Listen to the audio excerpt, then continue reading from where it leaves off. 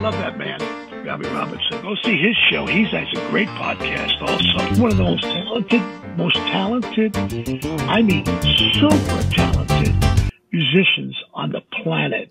If you've ever watched his podcast, he has a young lady that he works with, And he does all this recording in his studio.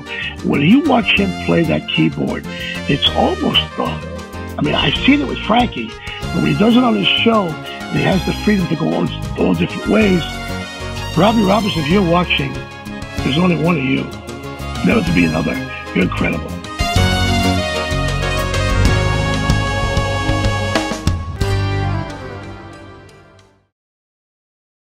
Hello out there in Jammin' Java land, and welcome.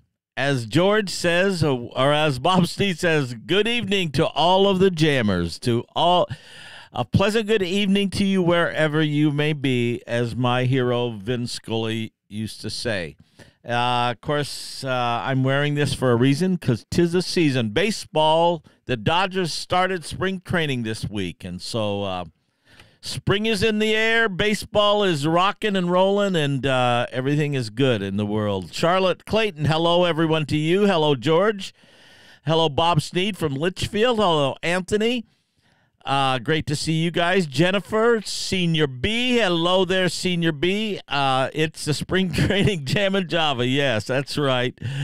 Who else? Shar, I said hi. Bart Lanzan, hello there, Bert. Hello, Anna Saminamu.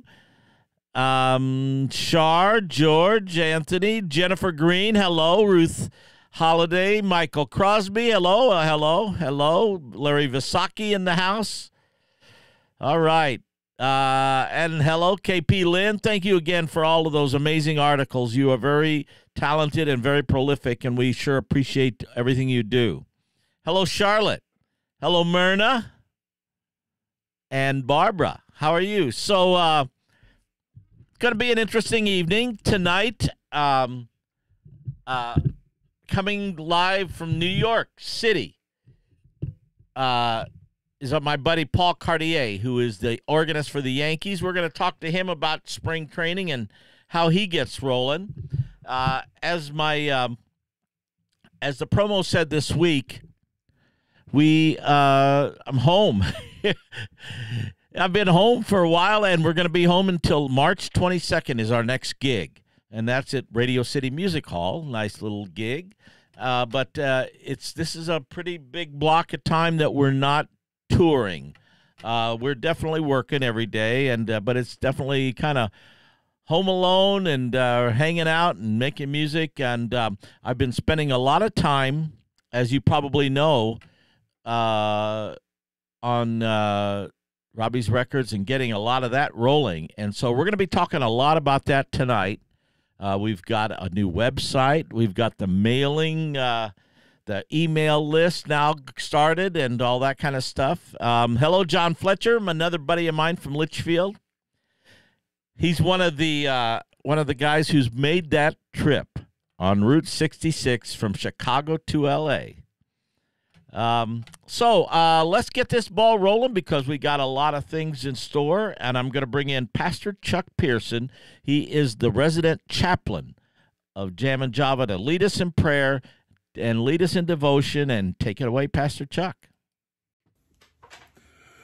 Thank you, Robbie. Good evening, everyone. I hope you've had a really great day. One of the lessons for yesterday was from Romans chapter 5, verses 1 through 11. It's one of those lessons in which Paul really clarifies what it means to belong to Jesus Christ. And I think it's one of those lessons that it's important for us to share from time to time. I want to share verses 6 through 11 with you. St. Paul writes, "You see, at just the right time, when we were still powerless, Christ died for the ungodly. Very rarely will anyone die for a righteous person, though for a good person someone might possibly dare to die. But God demonstrates his own love for us in this: while we were still sinners, Christ died for us. Since we have now been justified by his blood, how much more shall we be saved from God's wrath through him? For if, while we were God's enemies, we were reconciled to him through the death of his Son, how much more, having been reconciled, shall we be saved through his life? Not only is this so, but we also boast in God through our Lord Jesus Christ, through whom we have now received reconciliation. There are three phrases here which nobody wants to have labeled on us or put on us. Three things. We were powerless while we were still powerless, while we were still sinners, and worst of all, while we were God's enemies. None of us likes to think of ourselves in those terms. Nobody wants to be called powerless, especially in this day and age where we think the power of positive thinking and all of that, we can do anything that we set our minds to. Or no one likes to be called a sinner. I mean, after all, we like to believe that everybody has a bit of good in them, and sinners are only those really bad people who commit murders and bank robberies and that kind of thing. And we certainly don't want to be called God's enemy. Even the atheist or the agnostic might say, well, I don't care about God. I'm not his enemy. I'm just indifferent to him. I don't care about him. And that's one of the things that people want in our society. They just want to be left alone. They don't want God messing up in their life. Somebody once said that the opposite of love is not hatred, but indifference. And that seems to be one of the areas where our society is, and the world for that matter, really is tuned in. We are not God's enemies so much, we're just indifferent. But the reality is that because of that, we are his enemies. What St. Paul is saying is this, is that by our nature, as we stand before God, this is what we are. We're powerless before him. We are sinners before him, and we are his enemies. But, and this is the important part, this is not the complete picture. He goes on to say, while we were still powerless, Christ died for the ungodly. While we were still sinners, Christ died for us. While we were God's enemies, we were reconciled to him through the death of his Son. So Paul draws what you might call a contrasting picture, what we were before with what we are now as we stand before God in terms of our relationship to him because of our faith. This is what you and I are. We were powerless, but we no longer are because we are in Christ Jesus. We were sinners, and even though there is that sin in us, we are reconciled to God. We were God's enemies, but that didn't stop God from loving us. And through the death of his Son, Jesus Christ, who was our substitute, we have been reconciled to him. The hostilities have stopped. The relationship has been renewed and restored. That's what this Lenten season is all about. We never have been, we never will be everything that we are supposed to be before God by our human nature, but God didn't stop. That didn't stop God, is what I'm trying to say, from loving us. He didn't say to us, get your act together, pull yourself up by your bootstraps, start doing all this stuff I want you to do. No, instead he sent his Son, Jesus Christ, who gave up his life as a ransom for us, who took upon himself our burden, and suffered and died the death that we should have died. And then what God has done is given us the gift of faith. And through that faith, we are no longer powerless. And even though we are sinners, we're still reconciled. But we are no longer the ungodly. We are no longer God's enemies. And having been reconciled to God by the death of his Son, Jesus Christ, we are also saved. Saved by his resurrection, saved by his death, saved by his resurrection. And the promise is that we will now live forever with him. In the New Testament, when the apostles were asked what someone needed to do in order to be saved, they weren't told, given a long list of demands. They weren't given a long list of tasks and things they had to do. They were simply told, repent and believe. Or as St. Paul says it in Romans 5, if while we were God's enemies, we were reconciled to him through the death of his Son, how much more, having been reconciled, shall we be saved through his life? Not only is this so, but we also boast in God through our Lord Jesus Christ, through whom we have now received reconciliation. We are reconciled and we are his. Let's pray. Heavenly Father, the good news of your love for us and the fact that you have already done everything that's necessary for our salvation just sounds too good to be true. Such love seems impossible. To our minds, there has to be something else. There has to be some kind of trick. It's just too simple. We don't like to think of ourselves as powerless or sinners or your enemies. And thankfully, through the gift of faith you have given us through the work of your Holy Spirit, that's no longer our status before you. Because of what you have done for us, we are reconciled to you through the death and resurrection of your Son, Jesus Christ. We are yours and we belong to you.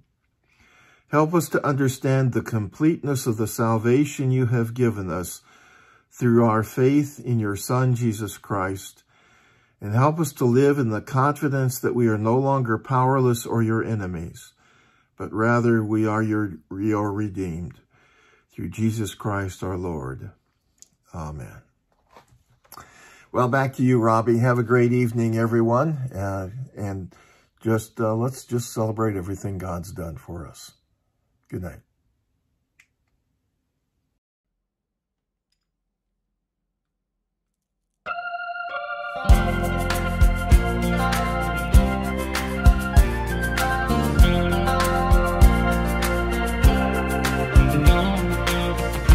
Lord, I lift your name on high.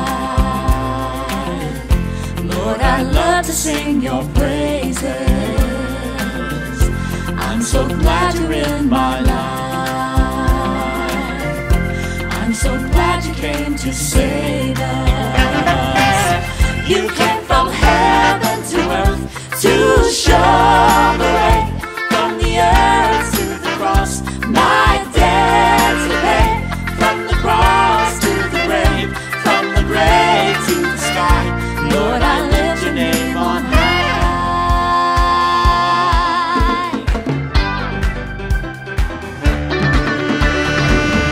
Lord, I lift your name on high. Lord, I love to sing your praises. I'm so glad you're in my life. I'm so glad you came to save us. You came from heaven to earth to show the way. From the earth to the cross, my debt to pay. From the cross to the grave, from the grave to the sky, Lord, I lift your name on high.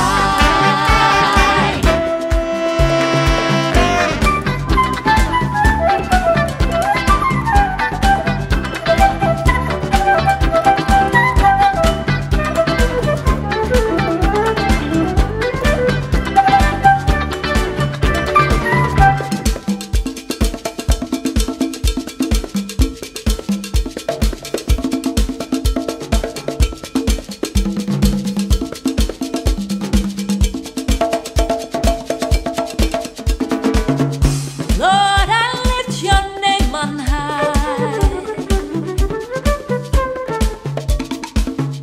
Lord, I love to sing your praises. I'm so glad you're in my life.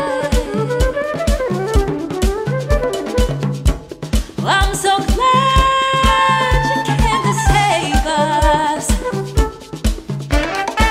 You came from heaven to earth to show the way. From the earth to the cross, my debt to pay. From the cross to the grave, from the grave to the sky, Lord, I lift your name on high. Lord, I lift your name on high. Lord, I lift your name on high.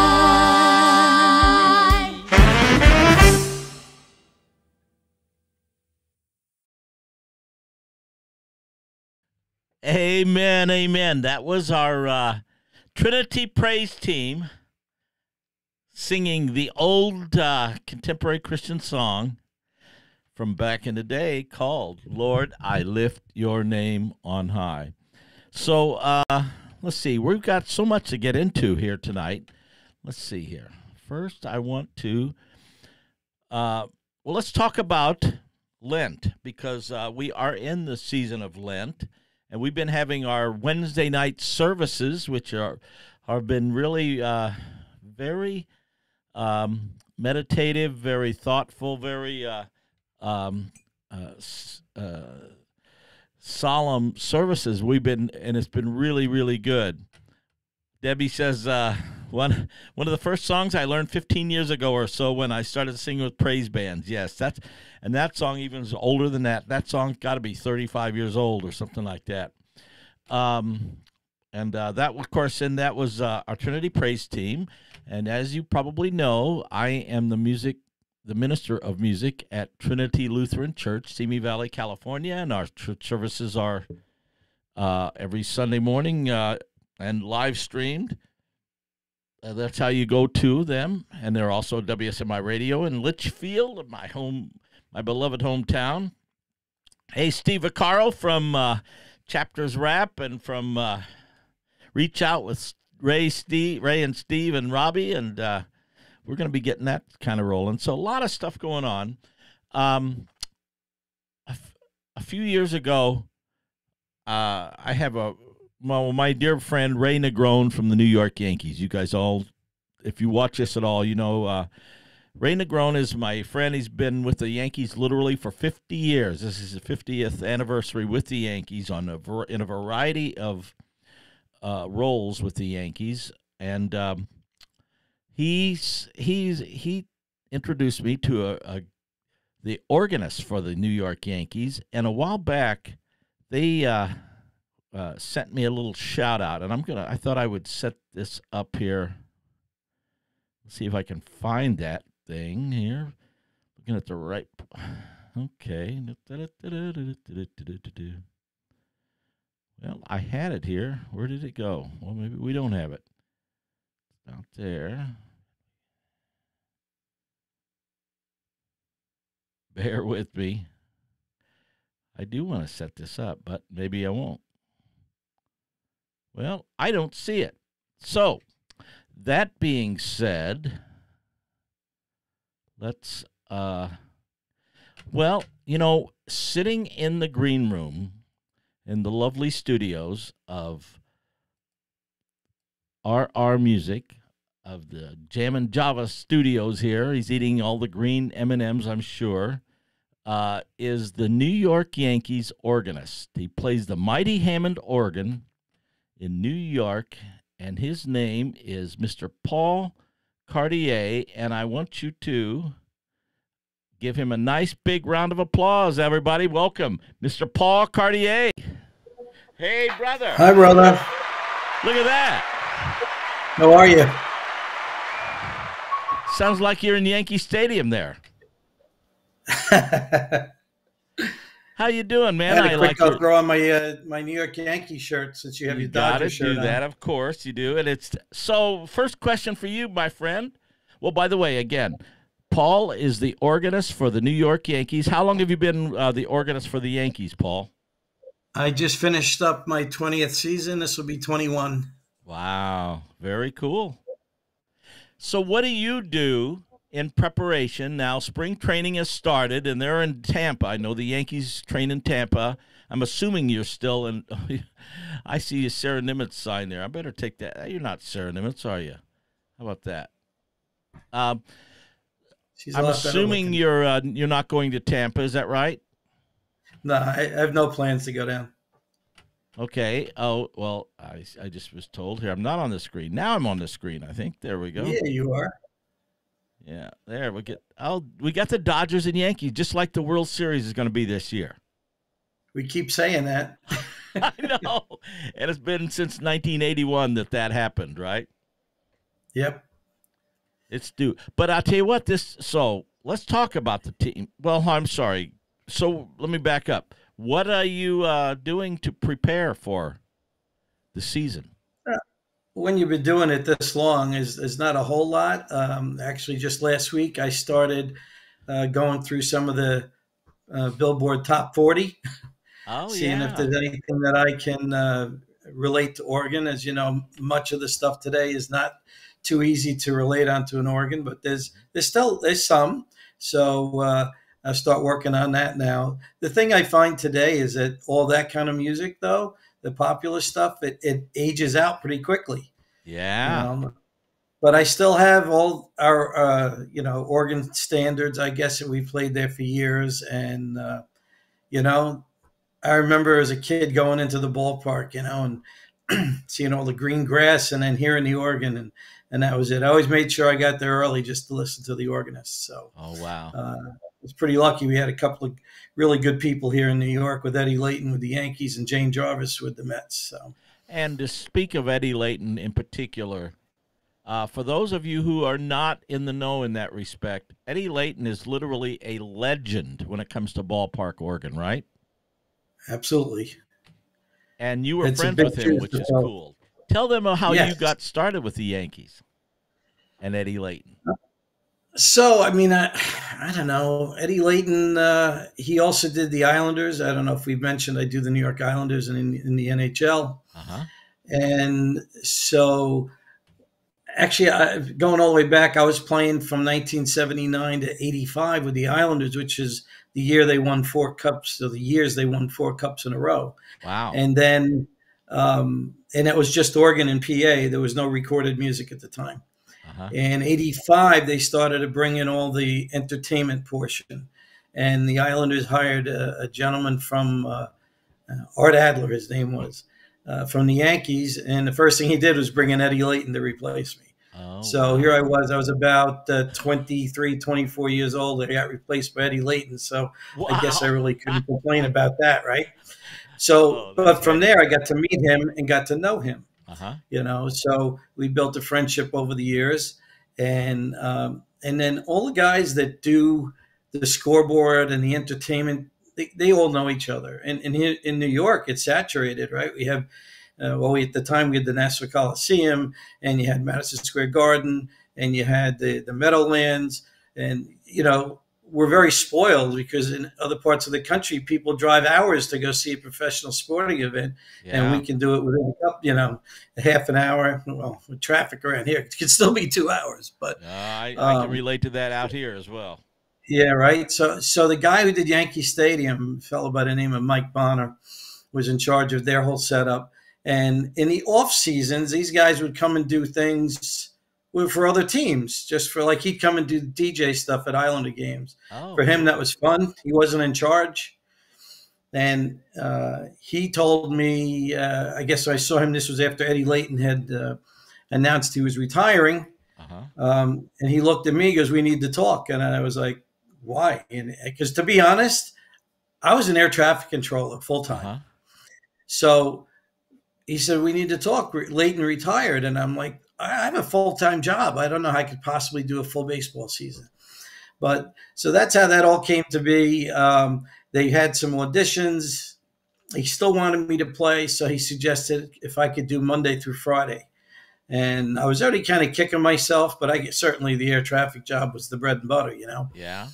So I said yes, and I did Monday through Friday for the last 11 years, I think it was, as being an air traffic controller. So it was double shifting every day, but it was too good a gig to give up, So anyway, he did have me audition for Eddie.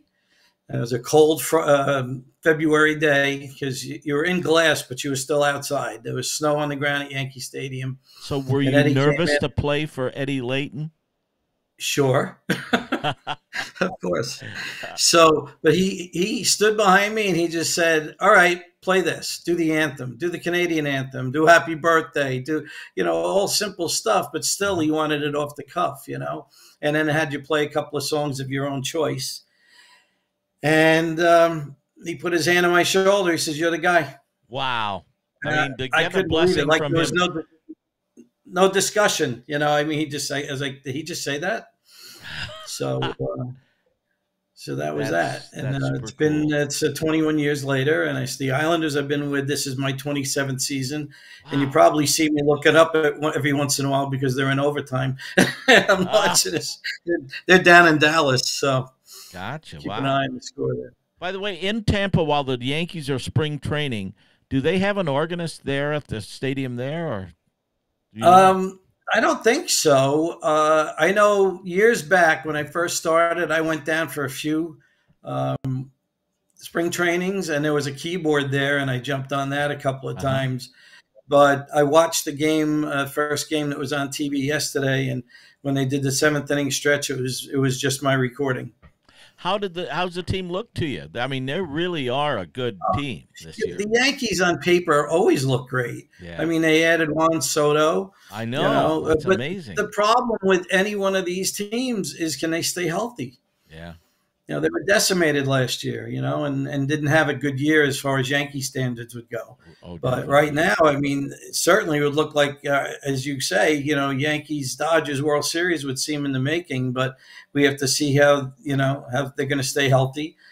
And you also know, we've seen at times it just doesn't even make a difference how much money you spend. It's the chemistry of the team and how that all goes together too. So I heard a pundit today say, because the Yankees have always been known as the evil empire, because they was starting with George Steinbrenner. He would buy the teams, and get the best players in the world, put them in a great team, and they were always on top. And you could even go back to the Babe Ruth days where they were the best team. But the guy said today, he says, no longer the Yankees are the evil empire. The Dodgers. You are. The Dodgers are. I know. Because they spent all this money, over $1 billion, on 3 players. It's crazy. That's crazy. Who would think? I remember the Mets when they signed Mike Piazza all those years ago, and they for $13 million, and people were up in arms. When is it going to stop? Well, it hasn't. It hasn't. Yeah, $13 million would get you just a mediocre player these days. Right. Today, though, would be a bargain. So the Yankees are still looking to add to their pitching too. So we'll see how that's going to go. Anna says to you, hearing the organ play at Yankee Stadium is the best part of baseball season. So thank you, Paul Cartier. Thank you. I appreciate that.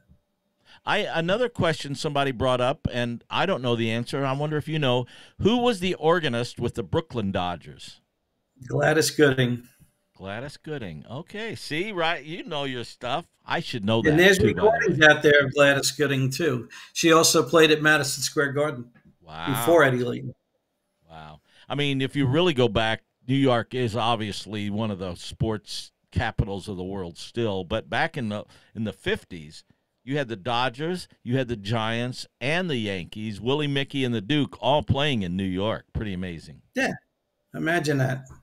I know. It's crazy, but I enjoy it. I mean, who wouldn't? I'm now retired as an air traffic controller, and my job is to either go to the stadium or the arena. So I feel I'm pretty blessed. So Debbie Grable says, so we have a diehard Dodger and Yankee fans in the house tonight, but I have to say, and there are also a new lifelong diehard Met fans too. Love, love, love hearing the organ at ball games, and so miss the organ from Shea Stadium. Love meeting Paul Cartier and hearing his story tonight, just might have to make a trip to Yankee Stadium to hear you play, brother. Thank you. There's a little-known story behind me in the fact that my father worked for Mrs. Joan Payson, who was the original owner of the Mets. Oh, wow. So she, he used to come home. I was like 10, 11, and he would say, we're going to the ball game. He never gave me a heads up that we were doing that. And I used to sit on the dugout on the rail in the owner's box. I had no idea what I had at that point. The players would come down, and as they go into the dugout, they'd see a kid in the owner's box, and they would offer me their autograph. So I kind of thought that's how it worked until later on in life I realized that's not at all how it works. But that's funny. So you're excited to get rolling with it, I guess. Now, when will the hockey season be over then? But the season on both ends overlap by a week unless one of them make the playoffs.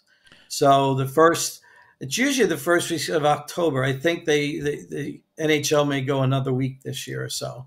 I do have one conflict, but I have our weekend organist, Ed Ahlstrom, who is usually we fill in for each other if we need to. So he's that's already really good for you guys that that you have the two of you don't to cover it if you need to. Well, people, I've actually missed playoff baseball to do an exhibition hockey game, but it's because we have two live organists. Yeah. So if I didn't do that, the Islanders wouldn't have a live organist. I'm the only one who does them. Then it really becomes like a business decision at that point. You want to make sure both teams have live music. So, oh gosh, what was I going to ask you here? Have you seen Ray Negron at all, or do you only see him during the season? Our buddy. No, I only see him during the season. Unless you guys come out to play here on the island, I might run into him then. Oh yeah. Well, we do. I think That's we're coming back to Westbury. Radio City, right? We're going to Radio City in next month, but we are coming back to Westbury too. Oh, that's like 10 minutes from here. Oh yeah, fantastic. But it's a small venue. Yeah, Larry Vasaki says Yankees for the game, Patsy's after the game. You and I went to Patsy's, didn't we? That was fun. That's what we did. That was terrific. That was great. That's one of my top 10 days. Well, you were so gracious to let me play that organ, the mighty Hammond organ at Yankee Stadium, and it was a memorable time for me. I will never, ever forget it, my friend. It was fun to be part of that with you. Are you playing at your church still? Oh, yes. So do you guys do now? I play a Wednesday night Lenten service. Do you have Lent services? Tuesday. What night? Tuesday here. Oh, we do Tuesday. I'll be there tomorrow night. Okay, Yeah, I do every Sunday. I do 3 masses on Sundays. So you're a busy boy. Actually, church, I had to think this out. Eve of my 11th birthday, I started, and the Islanders just won in overtime. Oh, good. Congratulations. Eve of my 11th birthday, I started, so I've been doing church for 54 years. Wow. At the same church, by the way? Is it been the same church? No, I danced a couple. One I was at for 34 years. This particular church, it's all been Catholic churches. This church I'm at for 4 years, and today was actually kind of a treat. It was a funeral, so that sounds weird, but it happened to be the mother of the organist who is the music director for the Archdiocese of Boston. Wow. So he came down and he played for his mother's funeral, and it was quite a treat to listen to him. Wow, he blew the dust off a lot of the pipes I don't use. Well, at least you have a pipe organ. At our church, we have an electronic. Well, I have 2 organs. One is a Hammond organ. Of course, I got to have a Hammond organ for my contemporary services. For the traditional service, we have an electronic organ there. A lot of the churches, it's a major commitment for a pipe organ. Yeah. The maintenance is a lot, So, and if you get any major repairs, that adds to it. So it's really important to keep up. We have it looked over twice a year, obviously, before Easter and Christmas. We have it tuned and make sure everything's operating good. It was just rebuilt basically 4 or 5 years ago, just before I got there. So wow. I feel very honored to be able to play that. It's great. Well, another question for you is where did it go here? I lost it now. So sorry.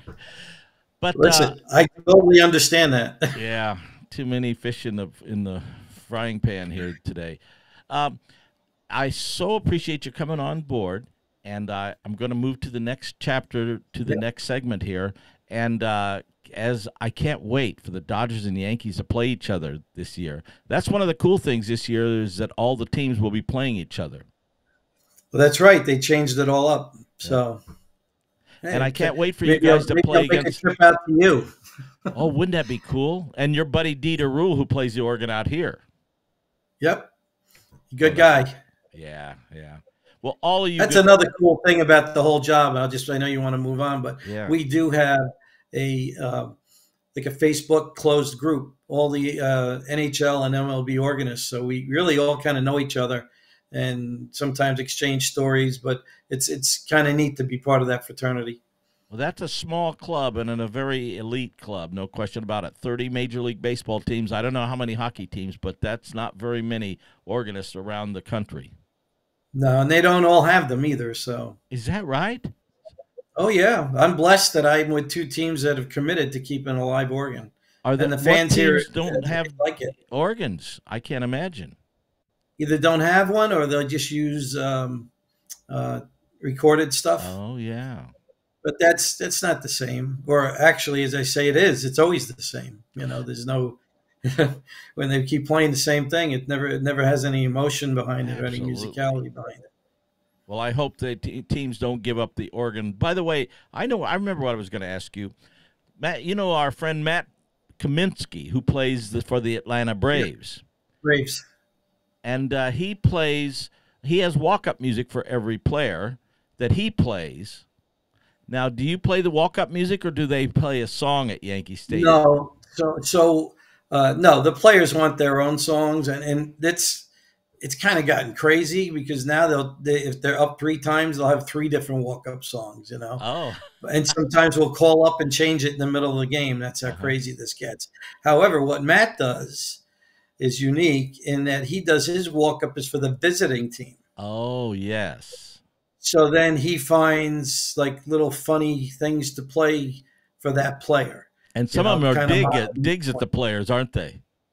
Yeah. So what he does is he gets the fans involved on Twitter, and he'll put up the lineup and say, "You got any suggestions for me?" So he lets the fans kind of help on that end with it. And you know, he's gotten a couple of national mentions about some of the stuff he's done. I think one of the ones I remember that made the cross country was Bryce Harper when he was going into his free agent year. There was talk about him coming to the Yankees. So as he walked to the plate, he played New York, New York.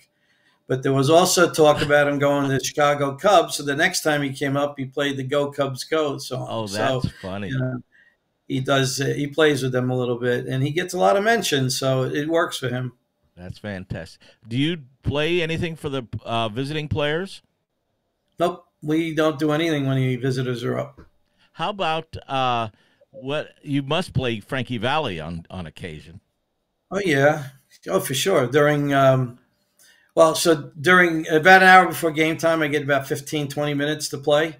You'll usually find one of his songs in one of those sets. I have sets, so I have about 100 sets already ready to go. I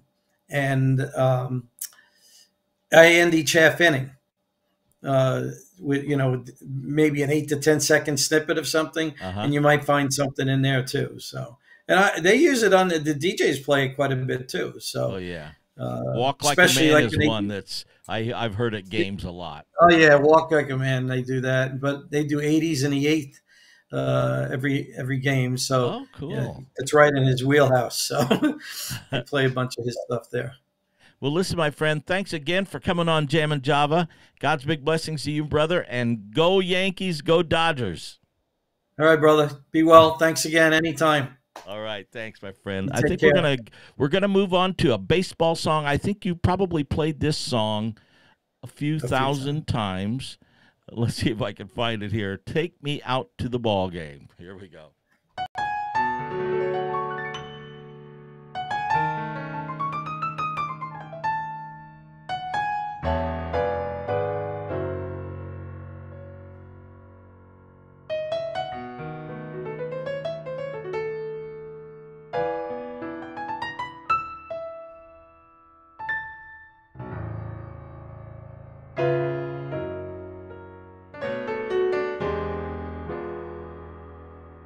Take me out to the ball game.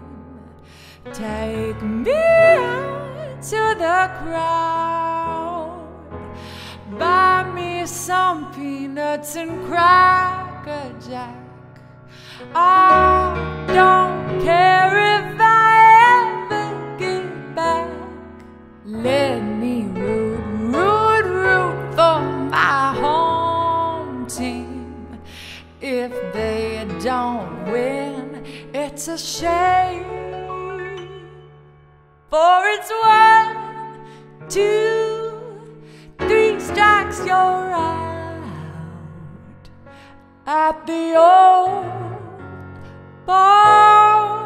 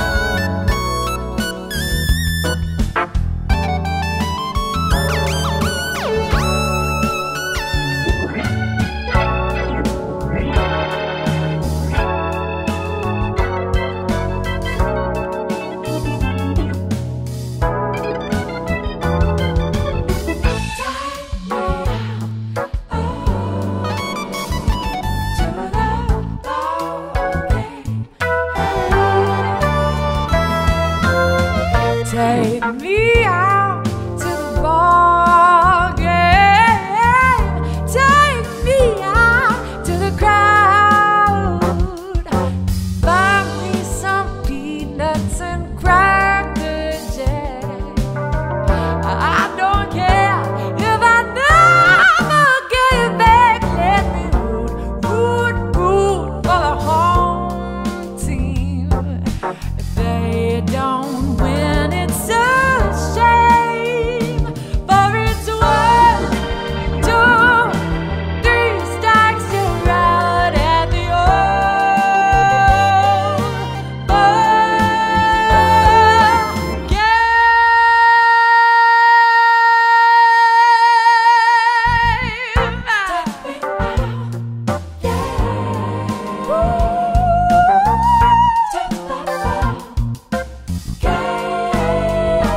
For it's 1, 2, 3 strikes you're out at the old ball game.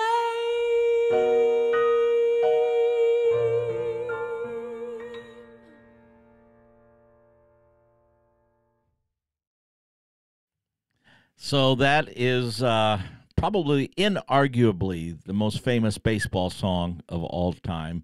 And we did our version of it, that's for sure. And I'm really happy with the way that that whole thing turned out. And Sarah did an amazing job on that video. Very poignant. All those cool pictures of the old players and everything. So that was a lot of fun talking to our buddy, Paul Cartier.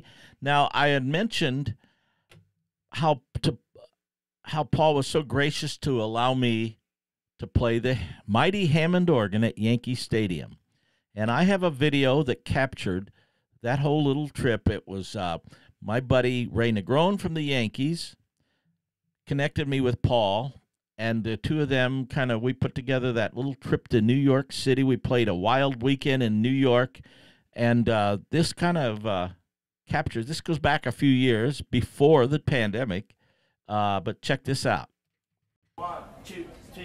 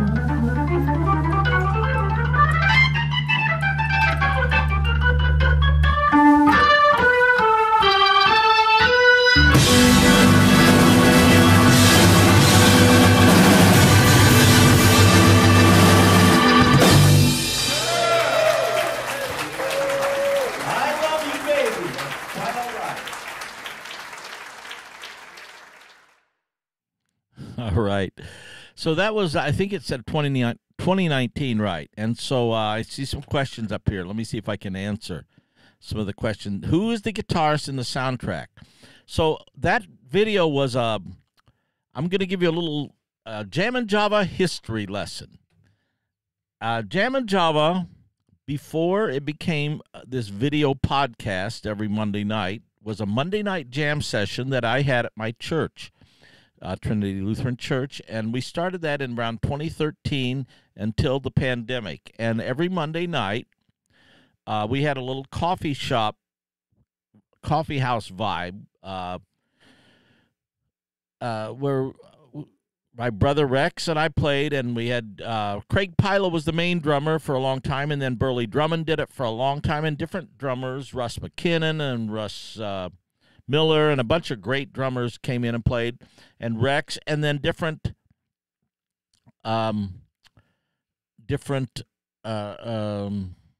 musicians would come in and sit in and jam, and Senior B says, you're talking to Alex. Yeah, and Alex would come and sing, and different singers. Sarah would come and sing, Andrea Hammond, different instrumentalists, Jerry Vivino, and guys would come and sit in. It was very loose. It was basically a jam session, a 2-hour jam session. And that track that you were listening to was just a live recording of an arrangement I have of Can't Take My Eyes Off You, which I'm going to have to, after listening to that, that's something I've been planning on doing. I'm going to have to definitely record that version, that arrangement of Can't Take My Eyes Off You, that instrumental version. So the band that you were listening to on that jam session from Trinity Lutheran Church was me on the Hammond B3, my brother Rex Robinson on bass, Craig Pilo was the drummer, Fino Roverato was the guitar player. I think that's all that was on there, yeah. Fino is the guy out here that I work with a lot. So we're going to stay in a little bit of music stuff here. Should we get into the... Yeah, let us do one more thing because... No, let's get into Robbie's records because a lot has been going on this week. Let's see here. We finally have a website. Oh, I know what I wanted to do. I wanted to kind of get that together. I'm going to play a video before, but here is... This was February 12th, so that's 2 weeks ago that was released. He's the Light, He's the Lamb, and that's been doing great. And here, let me go over to this one.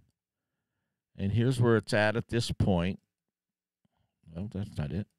That's not it. Okay. How about over here? There we go. He's the Light, He's the Lamb. We've got 27,667 views on YouTube so far. So that's in 2 weeks, and that is really, really good. Thank you all for all your support on that one. What else we got? This is right now where we're standing. We have, let's see, the overall views on YouTube were 4.8 million, 4,850,000. So we should be up to 5 million maybe by next Monday, hopefully and prayerfully. And this is the one that's been moving the fastest. That song, All That Matters, that I did with my grandkids, 457,000 views, and I can't remember when that was released. Let's see if I've got a release date on that here. That was released December the 9th. So it'll be 3 months, 500,000 in 3 months. That's amazing, actually, to me.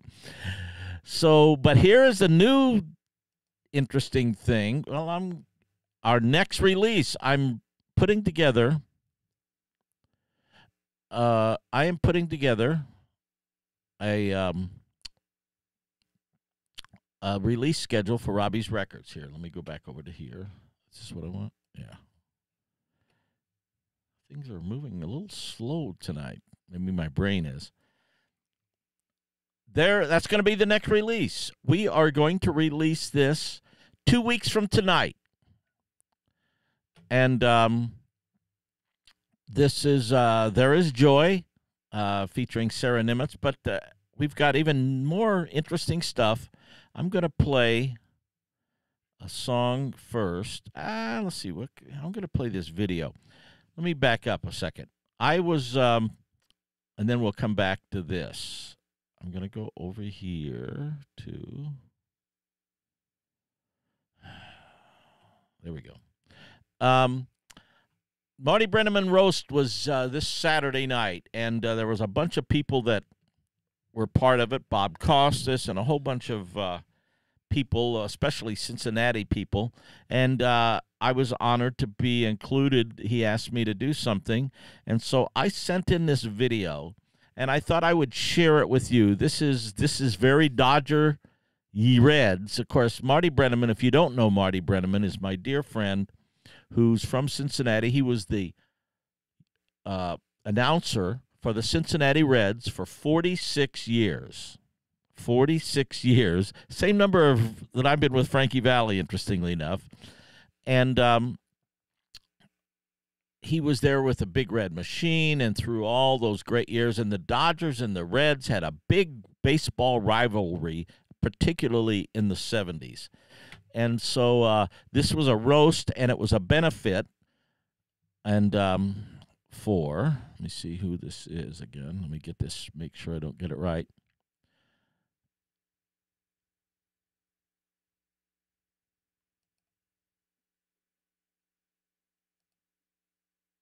Benefiting Maddie's House, a mental health hangout for young adults. Yeah, Marty and Joe, yes. So, you know, Joe Nuxall. So, since I couldn't be there, I would have loved to have gone into Cincinnati Saturday, but my schedule wouldn't allow for it. But so I sent this in, and they played this at the event. And so here it is. Check this out.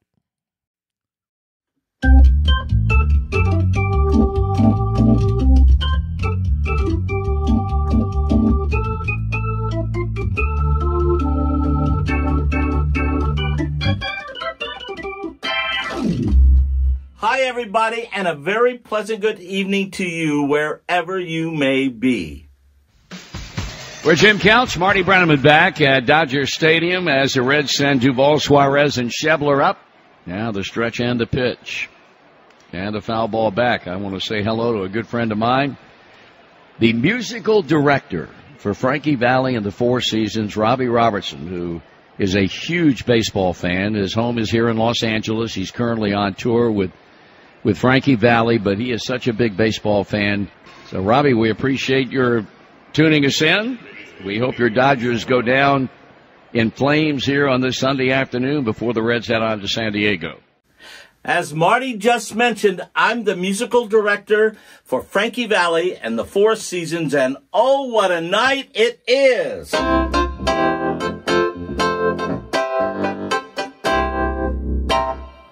I've been with Frankie Valli now for 46 years, and Marty, you were with the Reds for 46 years. Marty and I share that incredible milestone of 46 years of dedication to our passions. We both have that in common. We also both love music, and we both love baseball. But he, of course, loves the Reds, and I bleed Dodger blue, as you can see right here. I'm the biggest Dodger fan you ever met. Marty Brennaman, you may be a legend in Cincinnati, but to many Dodger fans, you were just a guy who talked too much while we were trying to enjoy Dodger dogs. But to be real, when you were broadcasting Dodger games, I listened to your feed wherever I was in the country, on tour, wherever. You are a master at the microphone, my friend. I love you, baby. Of course, we had some great rivalries with Tommy Lasorda's Dodgers and that Big Red Machine back in the good old days in the 70s. One of my favorite stories of those days was when Tommy Lasorda went to church with John McNamara, who was then the manager of the Cincinnati Reds. They were walking out of the church together, and John tells Tommy to wait for him outside. So Tommy's waiting outside. But it's been a while, and so he decides to see what McNamara's doing. So he was lighting a candle. So Tommy went and lit a candle as well. So later in the game, there's an argument at home plate. Tommy comes out, John McNamara comes out, they both get to the plate. The Dodgers are killing the Reds 13-2, and Mac is very perplexed. He says to Tommy, "This is one day I really thought we would beat you." Tommy then says back to John McNamara, "I know all about it, Mac, but it's not going to work. I blew the candle out."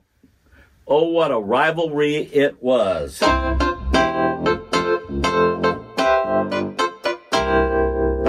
Of course, now that the Dodgers have signed practically everybody in baseball, I don't know if that rivalry will ever be the same. Marty Brennaman, you were there for so many decades, so many highlights. Of course, you started your career off right at the top with that iconic call of Hank Aaron tying the Babe's home run record. Outfield shaded around toward left for Aaron. Dillingham with a pause. The 3-1 pitch. Swung on. Long shot into deep left field. Rose is back, and that ball is gone. A home run. Could you have even dreamed of what you were getting yourself into? Perfect games, World Series, the Big Red Machine, and of course your partner, your buddy, Joe Nuxhall. They say Marty and Joe were the dynamic duo of broadcasting, but maybe it's more like the odd couple. Joe was the heart. Marty, well, let's just say he had a face for radio.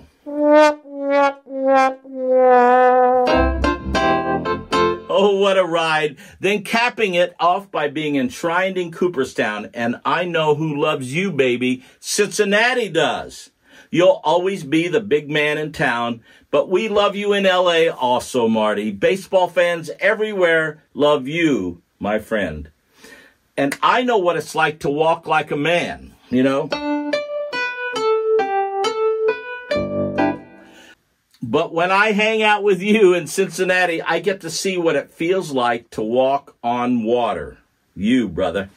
And let's talk home run, grand slam. You found your MVP in Amanda. Now that you've hung up your microphone, I am thrilled to see you two kids running around the globe and enjoying your life. It's safe to say, Marty, you were the voice of summer for Reds fans, while Frankie Valli's voice echoed through the seasons. But hey, Marty, I guess we both know a thing or two about creating lasting memories. Whether it's cheering our favorite teams or harmonizing to Can't Take My Eyes Off You for the umpteenth time. So, my friend, here's to 46 years of unforgettable moments and to incredible journeys ahead for you and Amanda. Cheers, my friend. Tonight, this one doesn't belong to the Reds. May I say, this one belongs to Marty.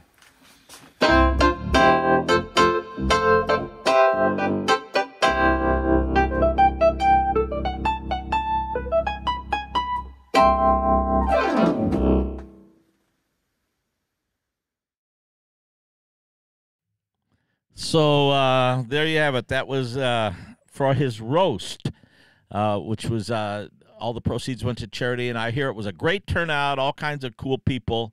And he called me Sunday morning right after, while I was still in church, actually, and thanked me for that. So that was kind of fun.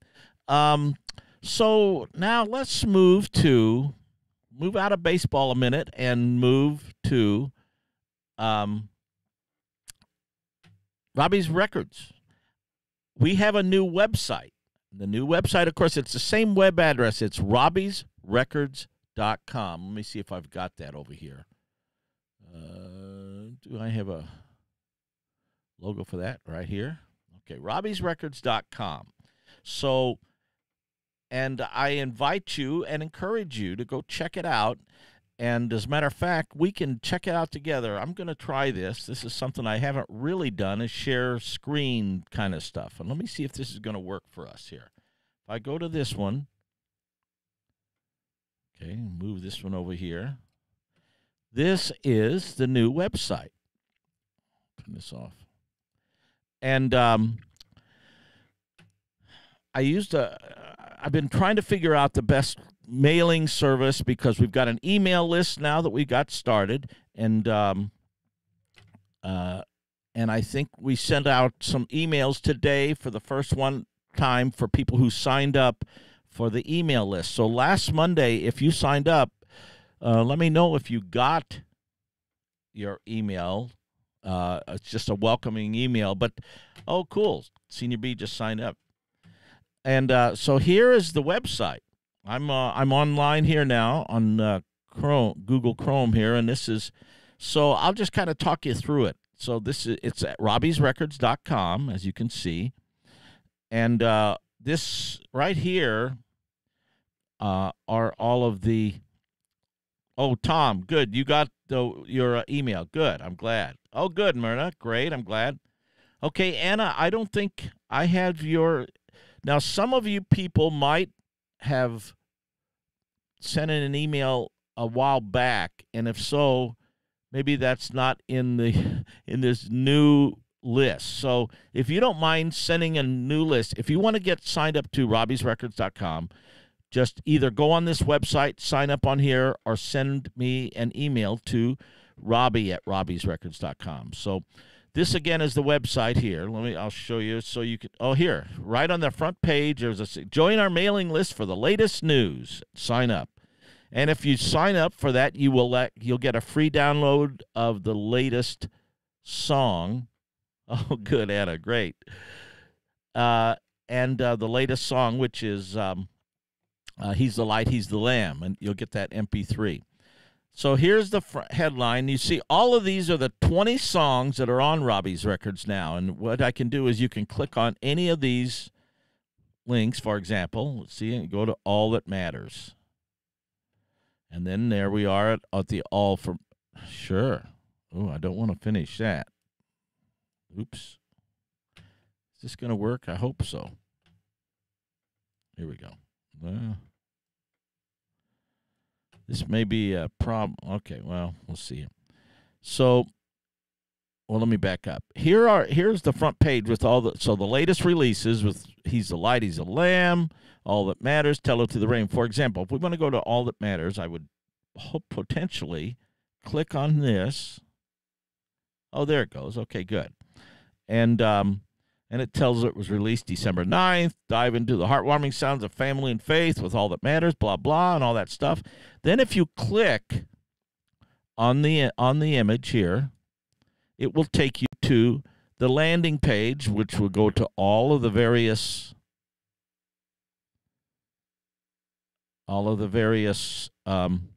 streaming services. Let's see if I go back here. I'll get back.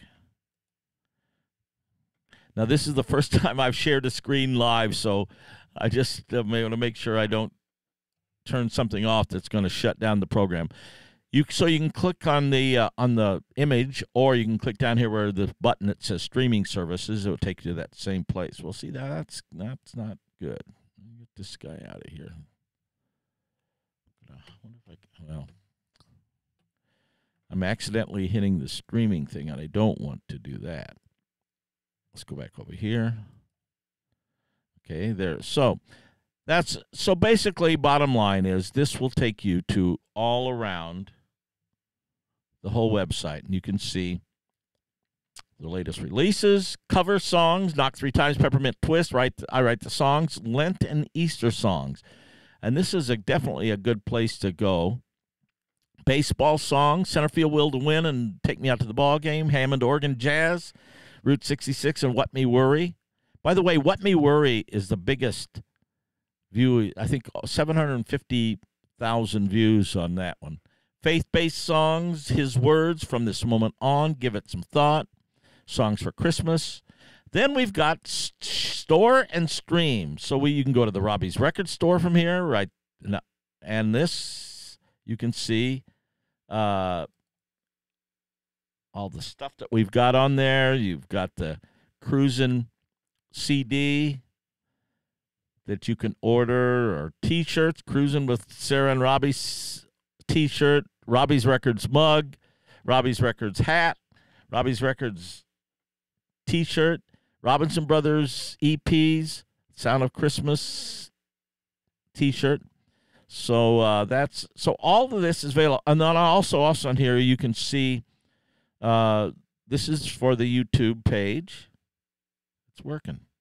There's Robbie Robinson YouTube. You can go to the Apple Music link there. Or you can go to Spotify right there. So we have this website.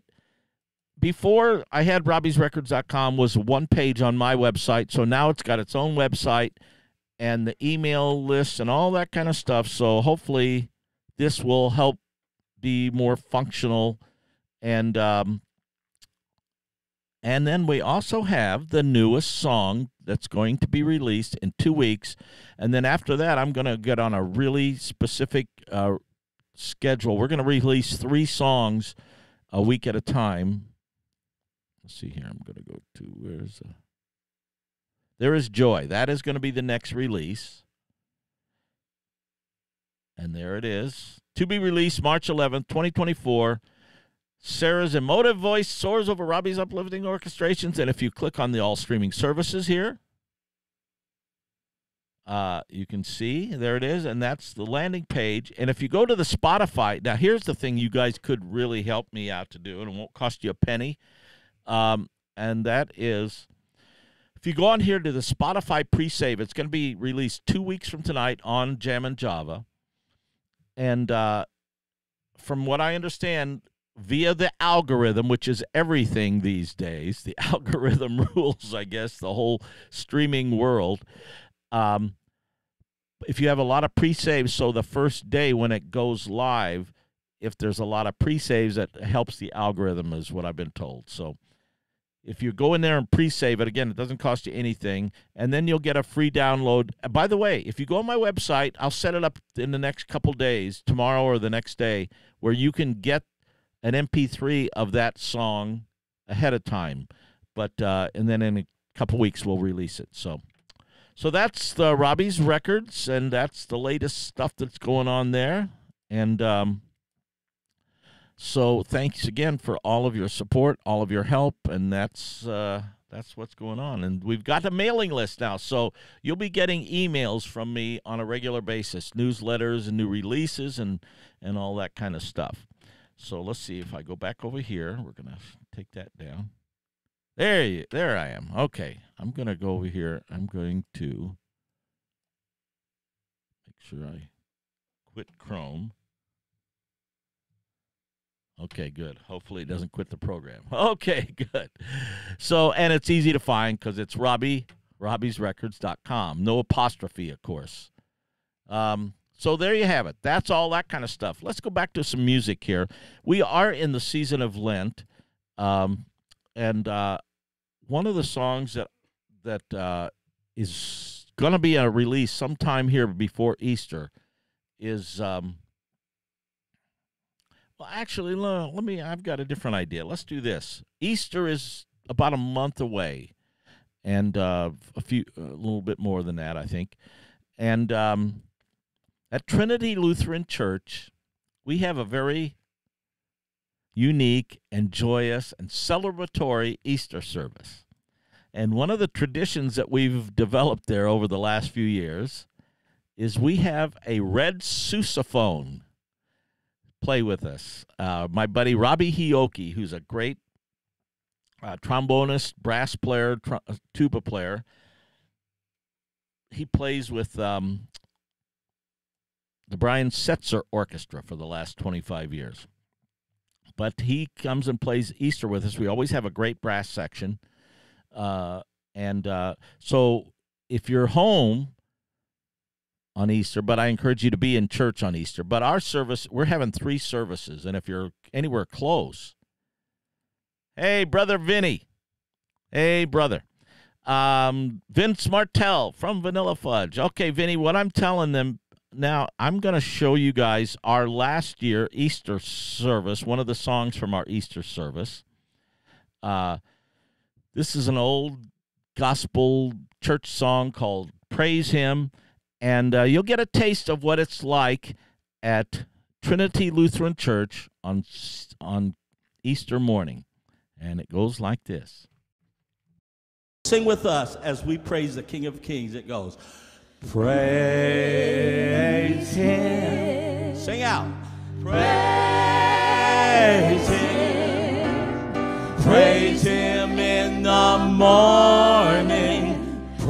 him in the noontime. Praise him. Praise him. Praise him when the sun goes down. Oh, yeah.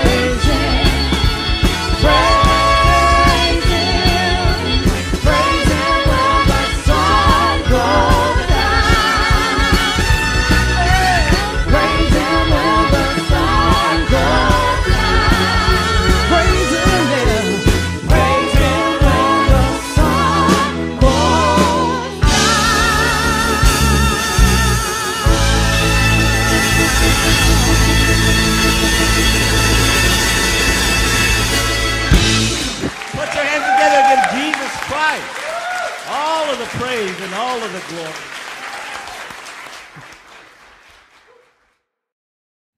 So that was last Easter Sunday. And what happens at our church then is we have 4 services. We have 6 a.m.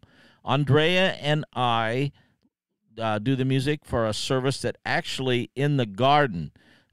We have a biblical garden that is just fantastic.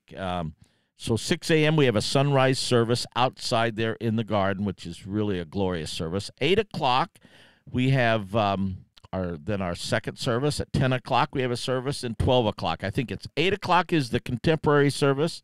10 o'clock is a blended service with choir and handbell choir and church organ and the band and the brass and the whole thing. Andrea Hammond, by the way, not only is part of the praise team, she is the choir director as well.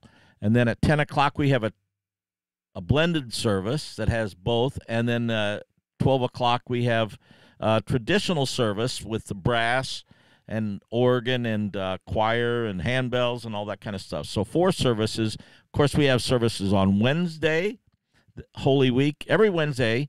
You can go on our website right here, Trinity Lutheran. You can see all the service. But we have Holy Week. We have Wednesday, Thursday, Friday, Sunday.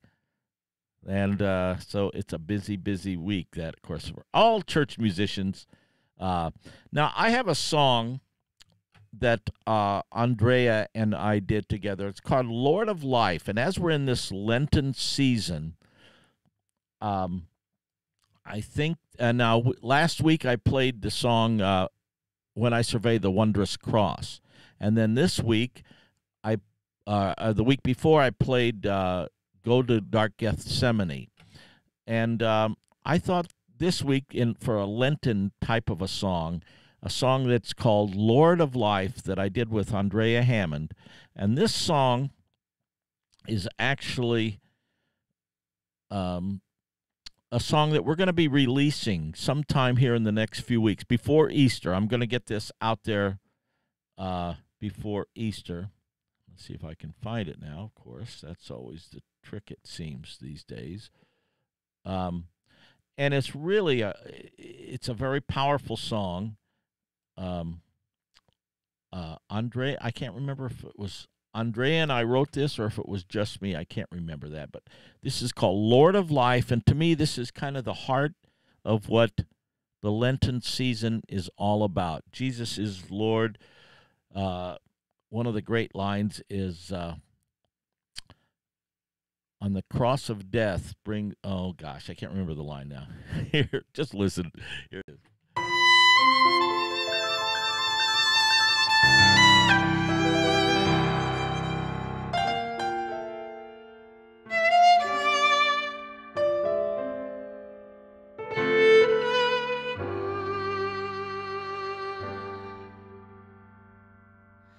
Forgive us, Jesus, for the cross that you bared to set us free from sin. Heal us, bind us together by your love. The cross of death became the tree of life. Lord of life,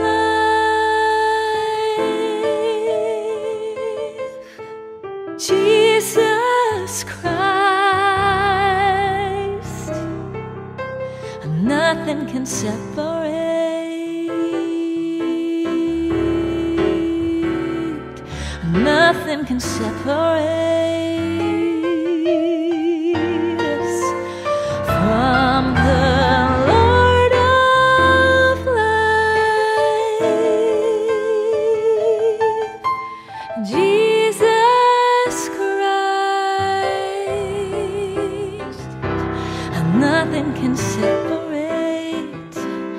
nothing can separate. The cross of death became the tree of life.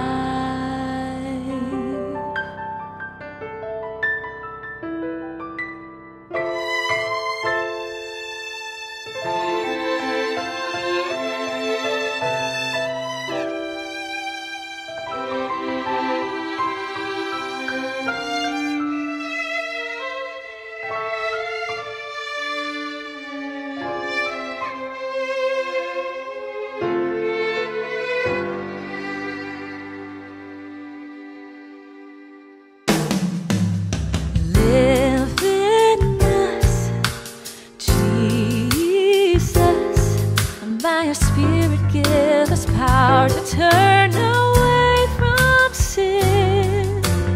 By your grace, renew our hearts and make us whole. The cross of death became the tree of life.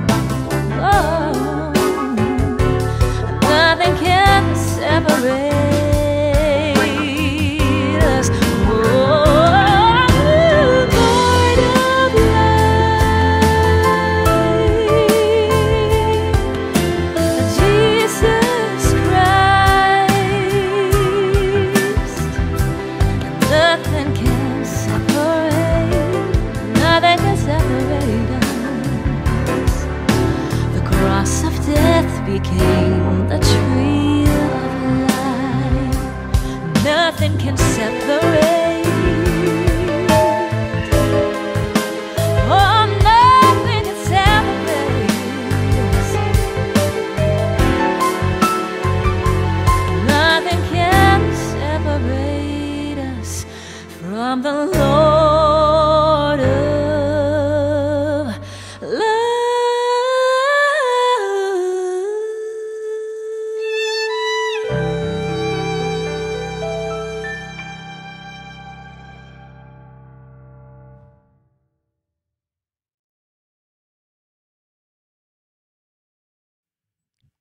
Lord of life, so nothing can separate us. Amen.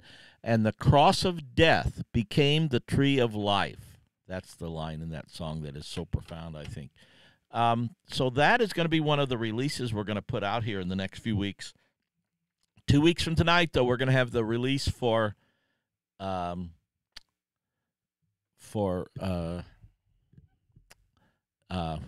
is this? Oh, Lord, too much music, too little time here. What is the name of that song? I guess I'll remember. All right. I think it's definitely one of those. Yeah, that was a great performance by Andrea. And Michael Crosby, never seen a red horn like that. Yes, that is, thank you, Senior B. There is joy. Yeah, we on that, going back to the song, the praise hymn at Easter, saying that's that red sousaphone. Thank you, Vinny. You know, Vinny Martell, who's here, and he watches regularly, and we so appreciate you.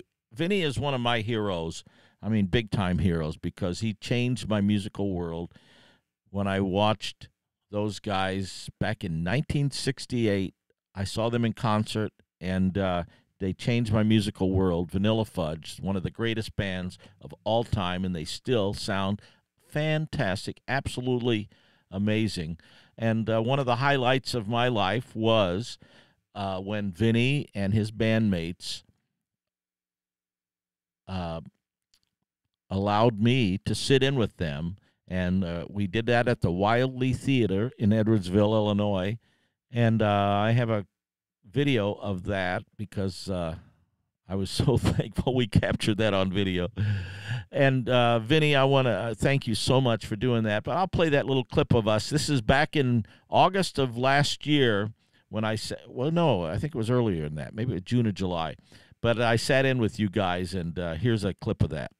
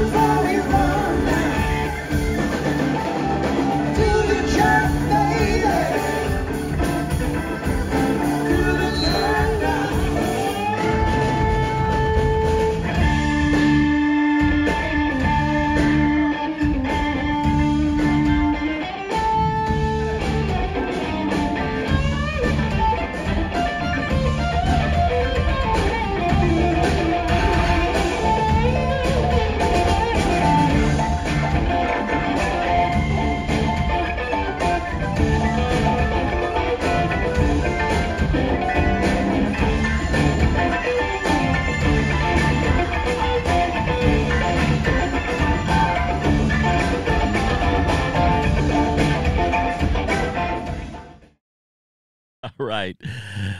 Yeah, that was a memory I'll always have sitting in with you guys, Vinny. And thank you for making that happen. And then when we played together, Vinny and I just definitely connected. And then when we put together the Route 66 Get Your Kicks tour, I thought, gosh, wouldn't it be cool if Vinny would come and play guitar? And so I called Vinny, and he was agreeable to that. And we had an epic tour last October, and we're going to get ready to do that again at the end of October this year, if we can put it all together. Still putting all the nuts and bolts together, so that's going to be super, super duper exciting. Of course, our next gig with Frankie Valli is going to be at Radio City Music Hall on March 22nd, and I guess I have to play a Frankie Valli song. Here's from about a month ago or something like this, or a few weeks ago, maybe a little over a month. This is us down in Little Rock, Arkansas, and one of the singers. This is we have a new singer this year. His name is Justin Rodriguez, and he's really good. He's the first. Well, you'll hear him sing. He's the first one. He sings the first verse of "Oh What a Night." Here, check this out.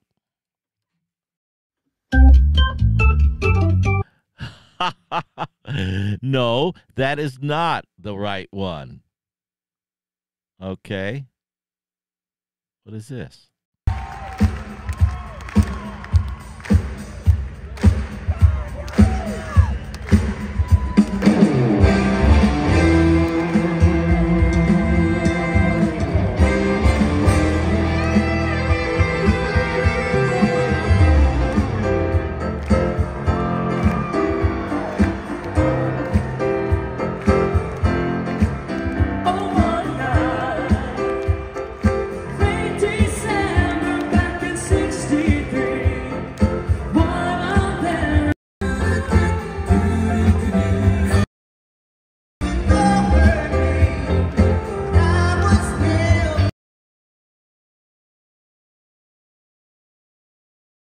Let me get into here. Charlotte's 70th birthday tomorrow. Happy birthday to Charlotte. Oh, gosh, still a kid, Charlotte. Yeah, I'm going to start this again.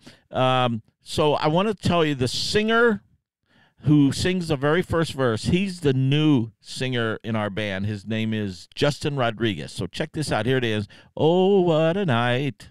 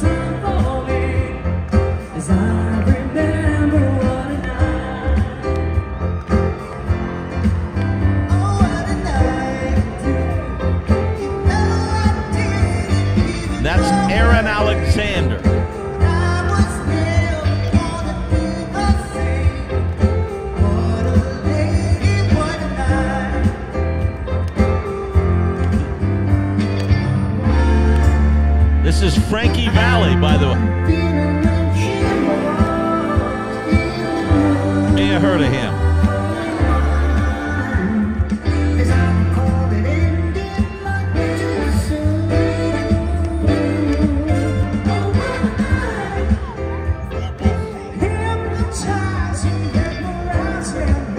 Craig Cady.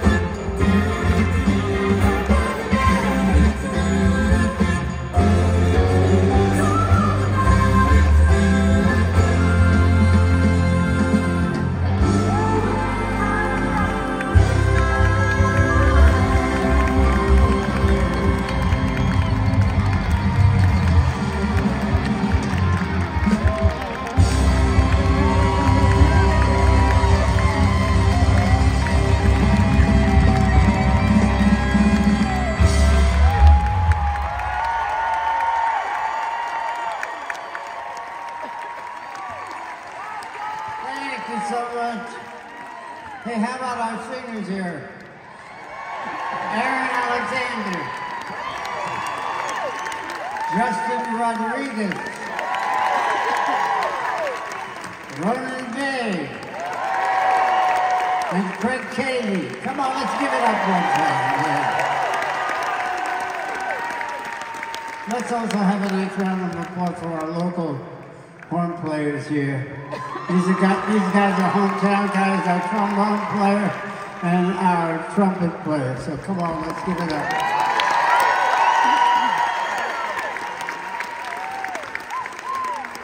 On the alto sax and the flute and the tambourine and the shaker, the one and only Rick Keller, yeah. Our drummer, ladies and gentlemen, Andy Sinisi. On the bass, Alfredo Lopez. On guitar, Basil Fung. Also on guitar, Carmen Grillo. And of course, our musical director and arranger. This guy and I have been working together for a few years. He's one of my closest friends.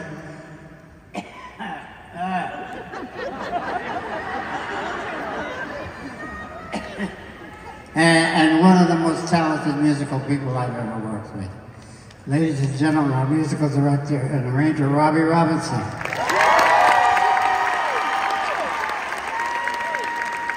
Excuse me while I take a little drink here. Oh, what a night. So that's a taste of what a Frankie Valli concert is like. My daughter had a cake made that said, "Frankie says you are too good to be true. 70 looks good on you." Good. Oh, that's cool, Charlotte. Yes. Can't take my eyes off of you. So let's see here. Well, so Robbie's Records, that to me is the big thing this week for me in terms of all what's going on here. If you go to that new website, you can check out all the new songs. Hopefully it's got a lot more information. And the really cool thing is if you go and you get the free download if you sign up for the mailing list, get on the mailing list, and then also I can never remember that song, "There Is Joy." I don't know why it just doesn't seem to ring. Maybe the title need to be rewritten, but whatever. The newest release is going to be 2 weeks from tonight, called "There Is Joy," and then after that we're going to be releasing at least two a month, if not more per month. And let's see what time. Oh, it's time for me to play another song. We're going to play one more song before we call it a night here. This is a song that I wrote called, well, it's kind of in the style of Frankie Valli and the Four Seasons, and it was kind of inspired by "Who Loves You." And by the way, 2 days would have been the birthday for Don Ciccone. Don Ciccone was one of the 70s Four Seasons who did "Who Loves You," who did "Oh, What a Night." And when I joined in 78, well, he wasn't in the band, but then he came back in 80, and he was with us for a few years, and we worked together. And you know what? I don't think I have a picture of Don and I together. And we did so many gigs together, and we used to do a lot of sessions together. Yeah, Don Ciccone. And before he was in the Four Seasons, Don Ciccone was the lead singer and the songwriter for a band called the Critters. And they had a song called "Mr. Dyingly Sad," which was a big hit. And Don had sung that. But that's Don singing. Well, in that live album that we did in 1981, he's in that and sang a couple lead songs. What was that song? We used to do a song in the middle of the show, and he used to sing it. It's "Silver Star," I think it was, but there was another one. And but Don played rhythm guitar. He played bass on "Oh, What a Night," and he passed away a number of years ago. He was 70 years old, but he would have been He was 70 when he passed away. He would have been 77 in 2 days, and so my heart goes out to his family. I met his son came to a show a couple years ago, Darcy Ciccone, and his son is a bass player, and then he also had a daughter, and her name is escaping me. So again, my sympathies, my prayers go out to his family. We miss Don Ciccone, and that week, Don Ciccone passed away, and so did Jerry Corbetta, who had been our keyboard player for many years. And so we miss them.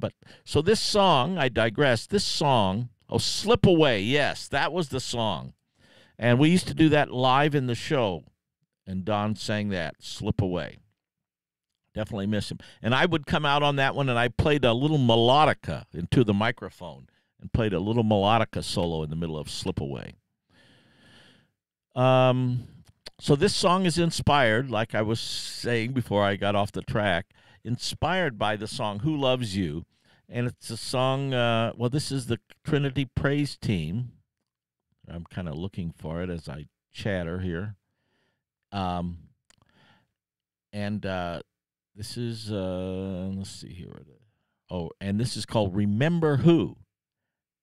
Now, you think of Who Loves You. So it was inspired. I don't think musically it was any kind of a ripoff in any way, but you can hear the inspiration, I think. So check this out. This is Remember Who. Remember who? Remember who? Remember who? God's one and only Son. Remember who? My Savior, Holy One. Remember Jesus, because He remembers you. Remember who loves all the world so much. Remember who went to the cross for us. Remember Jesus, because He remembers you.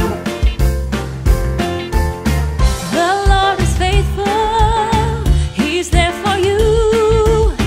Just have your heart call out His name. Jesus, Jesus, hear me, Lord. My Lord, my God, I will proclaim. Remember who when tears are flowing down. Remember who where perfect peace is found.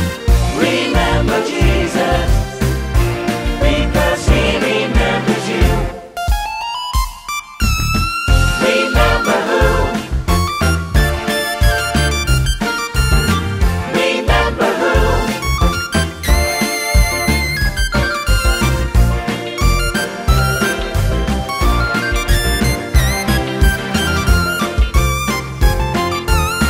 He's rich in mercy, He's rich in grace, a faithful friend to see you through.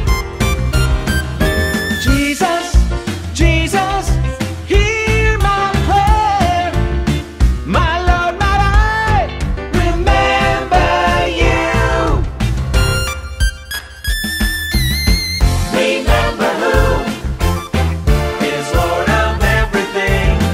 Remember who this day we praise and sing. Remember Jesus, because He remembers you.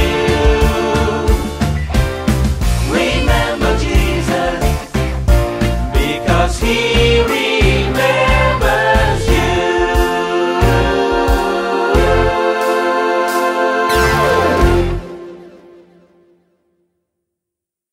Amen. That's a good thought to go out with, is remember Jesus because He remembers you. Amen. So I will see you all next Monday. Thanks for spending some of your time with me tonight on Jammin' Java. I'm very appreciative, and I never take for granted that you guys take your time, your precious time, and spend it with me. And I thank you for all that. God's big blessings to each and every one of you. I will see you next Monday on Jam and Java, 7 p.m. See you all there. God's big blessings. Bye-bye.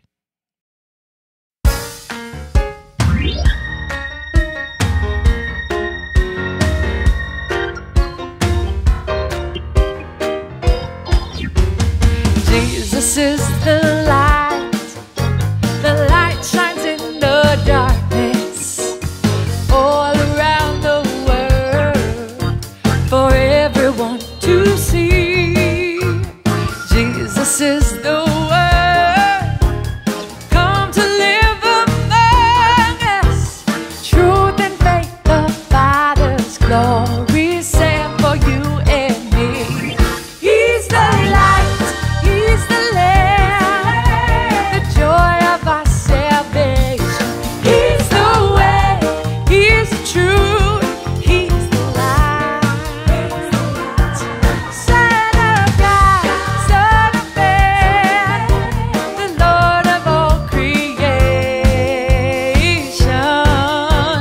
Jesus is the light of the world.